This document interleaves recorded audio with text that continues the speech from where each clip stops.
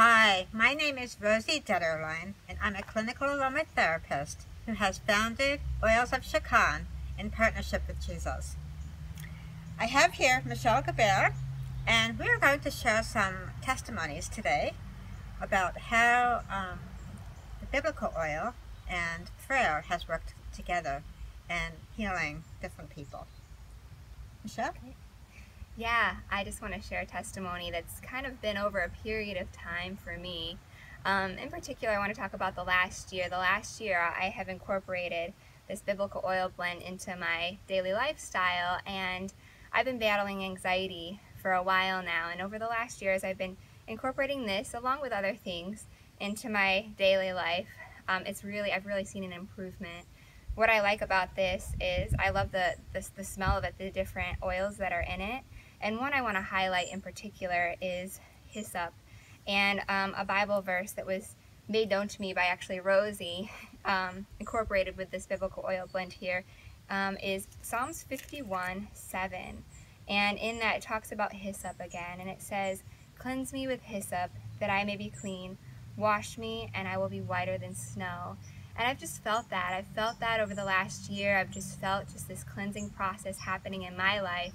And I use this primarily during massages. I'll ask my husband to use this oil. So I'm just so thankful for this oil in my life, and I'm so thankful for just the connection between the spiritual in the Bible and the physical connection with it. So praise God. Thank you, Michelle. And in your case, it took you some time to combat anxiety and to receive some healing from that. I'd like to share a testimony of healing that happened on the spot. I was at a music festival, Christian music festival last summer, and there was a gentleman who came up to me, and he said, "I have a pain in my foot. Do you have anything for that?" And I normally would use a particular blend that I use for like arthritis and pain, but as I prayed, I felt led to use this biblical oil, which contains different oils of the Bible, including frankincense, myrrh, hyssop, spikenard, and cassia. And so we sat down and we prayed, and I asked him, I said, "Do you believe in faith that Jesus can heal you?" And he said, "Yes, I do." So we prayed, and in Jesus' name for healing. And afterwards, I asked him, "How do you feel?" So he stood up and he said, "There's some improvement. I don't have the intense pain that I had before." So I said, "All right, sit down and we'll pray some more." We prayed some more, and asked him to stand up, and he stood up again, and he said, "I have no pain. I have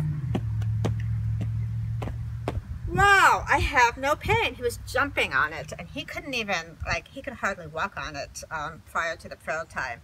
So, I just wanted to share that when we pray in faith in combination with oils, because both are instructed in the Bible,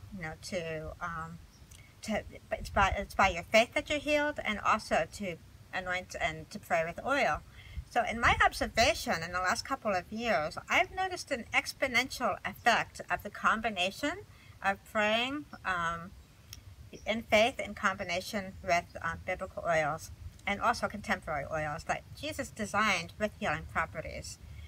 Because he designed our bodies and he designed what we need.